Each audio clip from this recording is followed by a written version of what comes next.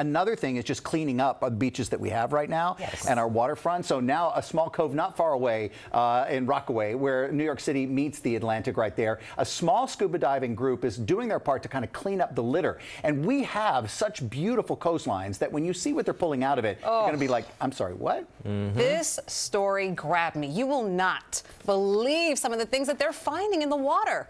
A goat skull. Yes. Okay, that's a problem. I mean, just you finding that, you know, among the candy wrappers, okay. Right. And then wait for this. Check this out. An ATM machine has also been retrieved. An ATM machine. Yes. They said, unfortunately, there was no cash inside. Yeah. Sorry. Shocking. Yeah.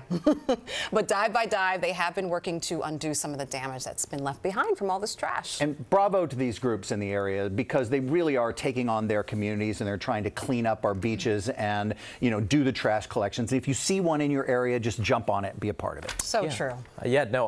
One of the diving instructors, Nicole Zellick, was talking about a cleanup, you know, that really, they've been monthly for 4 years. The Ocean Conservancy really making it an effort. I think it's interesting, too, because, you know, you try to get the kids involved as well. Anytime we're at the beach, we do a little part. It's like, got to pick up at least one piece of garbage. And it's just to get that in your routine. The kind of things you find when you're digging for hermit crabs. That's a whole other thing. We found a, what is like the small shark, the tiger shark, sand tiger shark? Yeah. Found like a carcass of one of those at the beach one time. Cool.